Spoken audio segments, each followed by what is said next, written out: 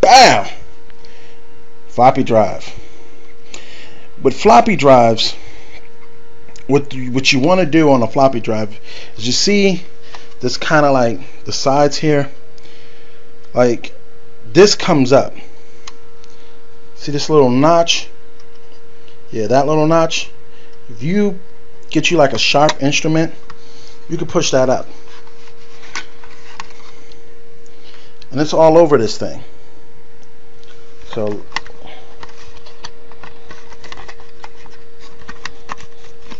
see, I kind of pulled it from right there. There we go, inside the floppy. Is it dusty? Yes. The dust is dustola. Do I want to see? I'm one of those guys. I refuse to like get new stuff. Like if I try to keep the original or whatever I have, you know, like if I have any original anything, I want to keep that.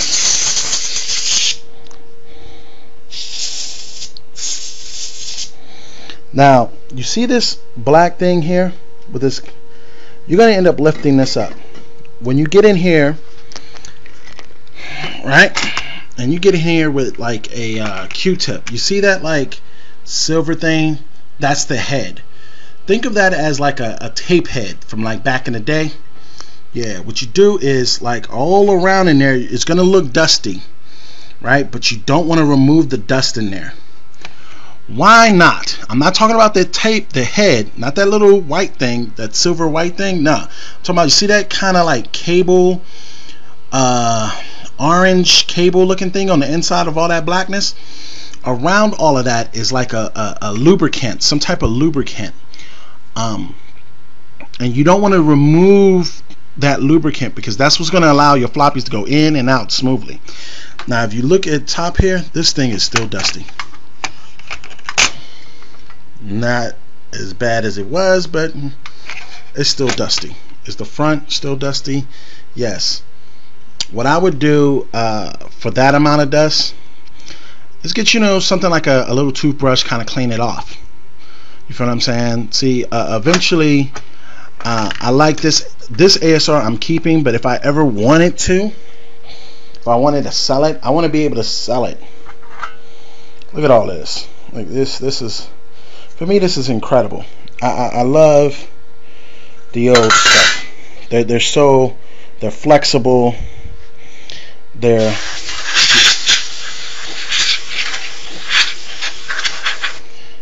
You guys probably didn't see that, but there was some dust that just flew off. Look at look on the inside. Sony made the metal, like I guess they infused the metal with their insignia. That's kind of cool. But like I said, on the inside of here, there's like I said, there's like a grease. You don't want to remove that grease, but you do when you clean this tape head. You want to get in there, clean that tape head, and look, here's another good thing to do with floppy drives too, which I know a lot of you guys are like, floppy, what's a floppy? Yeah, young whippersnappers. Oh, see, I don't know if you heard that. That was the can pretty much giving out. No air. Cool. It's cool. That's the reason why I bought more than one can. So what I'm gonna do is I'm gonna stop for a second, and then I'm gonna go ahead and basically I'm gonna go ahead and go get me a Q-tip so I can clean the head. I'm gonna show you how to clean the head with a Q-tip. Then I'm gonna go ahead and finish doing the rest, because I really need to get into the rest. By now, as you can see, that's dry. Still looking a little wet, but it's gonna dry anyway. So let's go ahead and I'm going to do two things. I'm going to remove the screws while I'm gone. I'm going to grab a Q-tip. Then I'm going to pull it out when we come back. Alright? Alright.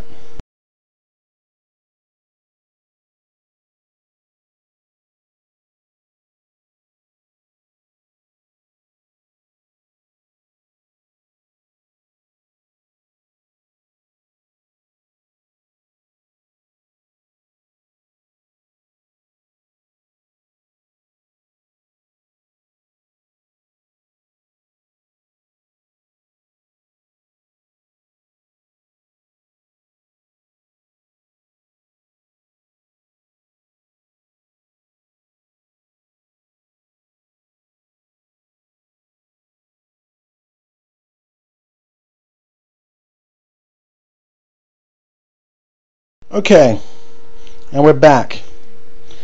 I undid all the screws, right? And then here's my alcohol. Like I said, alcohol. Got a couple of Q-tips. You see this one? Kind of a puffy head. So it's kind of like really not all that great. I try to stay away when I pull Q-tips to do this type of stuff. I try to stay away from the puffiness. You want them like this. Reason why is because you're going to be adding a liquid to it anyway. And when you add that liquid, you're going to want, you don't want it to like get crazy. Okay? Now, let's get in here with that tape head. Now, see how it's wet? But it's still not like wiry. You don't want those like, you don't want it hairy. All you want to do is get into this tape head and kind of clean that out. And then you kind of want to, whoop, too much stuff in the way. Hold on, I got you, too much stuff in the way. Boom. There's another one on the black piece here. See that? See that one? Yeah, you got to get into that too. But see, look, not that much. You kind of, I don't know if you can see it, there's a little bit of dust right there, but luckily there's more than one side to this thing. And only because I'm doing this with one hand, it's the reason why I'm doing this way. Alright, now what are we gonna do? Let it dry. While that's drying, let's pull out this next piece. Luckily, luckily by now it should be dry from what we did previous. Gotta check out the back. I don't know if you can see that, like right around here there's like some black funky stuff. Not cool. Probably because I don't know, it probably got hot. That normally looks like something from heat. There's also at the top here some like corrosion, it looks like. Not cool neither. Okay, so what we're gonna do, like I said, we're gonna flip this over this way, but we're gonna put this like this as we set it down. Now, you already know I went through my first bottle of this good stuff, but now I'm going for my second bottle of this great stuff, and I'm getting ready to spray this stuff this way.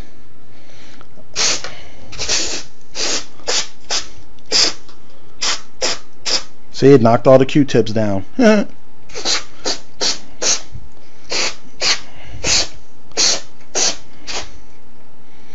So now, look at that.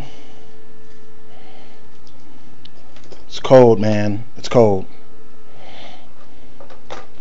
Right now, this whole thing is cold. It's a good thing. Wow. What am I going to do for that?